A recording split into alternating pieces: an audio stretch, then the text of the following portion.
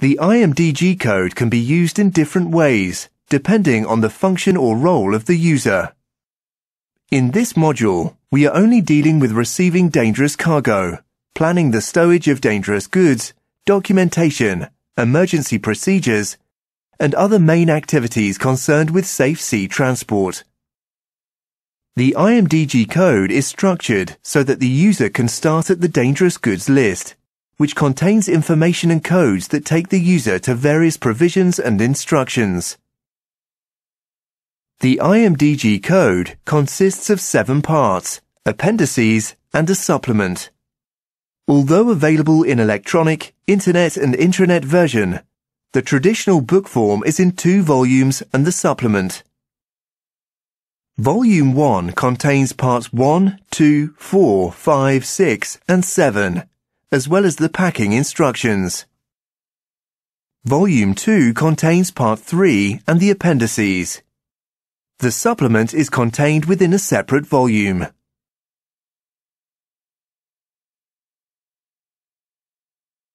Now that we know what is included in the Imdg code, let's take a closer look at each of the different parts relevant to transport of dangerous goods by sea. Part 1 outlines the relevant international regulations and defines any substance that is forbidden for transport under the Imdg code. Part 2 deals with how dangerous goods are identified and referenced using what is referred to as a proper shipping name, or PSN, a reference known as UN number, and a packing group that indicates the degree of danger. Part 2 explains the classification of dangerous goods into the hazard types in more detail.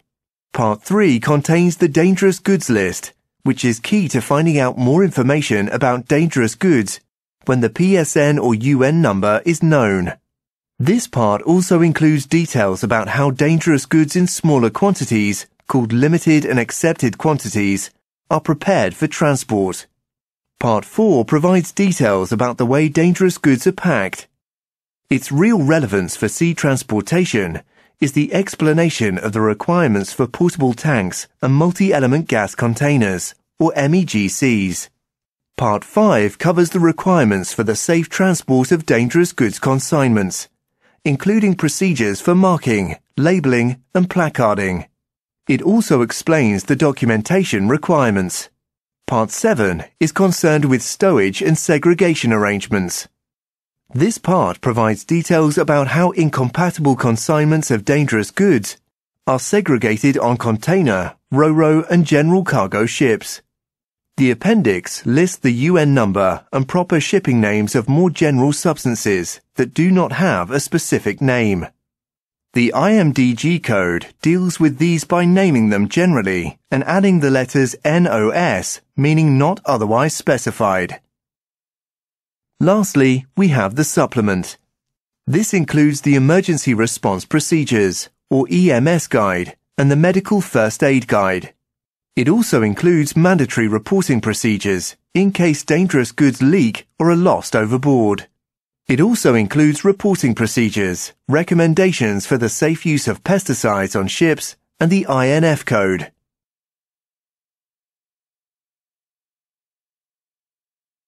Now that we know more about how the Imdg code is structured, let's focus on the key parts of the Imdg code, the Dangerous Goods List, or DGL. The traditional book version of the DGL is in Volume 2 of the Imdg code. For further information, it requires the user to refer to the part and section reference shown below the column number. Internet, intranet and CD versions use a data form with the text and numbers and links in blue. Clicking links will take the user to the relevant parts of the instructions or table within the Imdg code. This format uses data fields labeled according to the traditional book version of the Dangerous Goods List. Throughout the module, we will refer to these data fields as column numbers, following the traditional format. The Dangerous Goods List is divided into 18 columns that show specific information. However, for our purposes, we are only interested in 9 of these.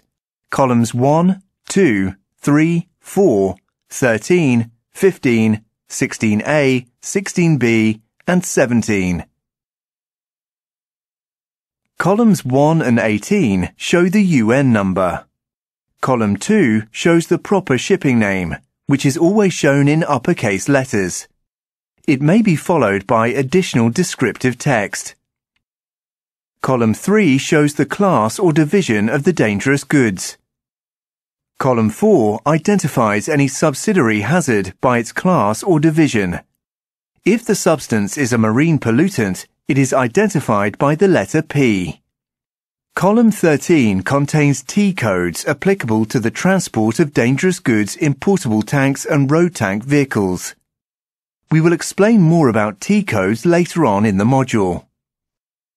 Column 15 contains 2 codes referring to guidance to be used in the event of spillage or fire. These codes are known as emergency schedules. The first EMS code refers to the fire schedule. The second EMS code refers to the spillage schedule. Column 16A contains the stowage and handling codes. Column 16B contains the segregation codes starting with the letters SG and segregation groups starting with the letters SGG. Column 17 contains properties of and observations on the dangerous goods listed. Before we move on to the next chapter, let's consider some questions. Which of the following are included in the supplement to the IMDG code? Select as many as you think are correct. In which part of the traditional version of the IMDG code can the dangerous goods list be found? Which column labels are missing from the dangerous goods list below? Select 2 correct answers.